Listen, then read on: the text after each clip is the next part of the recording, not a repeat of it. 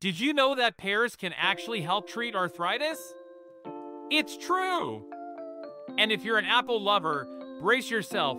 There are so many varieties of apples that if you ate one every day, it would take you 27 years to try them all. Now, let's talk mushrooms. The mushroom capital of the world is in Kennett Square, Pennsylvania, which exports more mushrooms than anywhere else, even California. And here's a wild fact about honey. It's essentially bee vomit. Forager bees collect nectar, store it in their honey stomachs, and then regurgitate it to process it into honey. Speaking of surprising spices, too much nutmeg can actually cause hallucinations. Just 2 teaspoons can do the trick.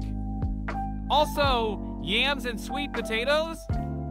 They're not the same thing at all.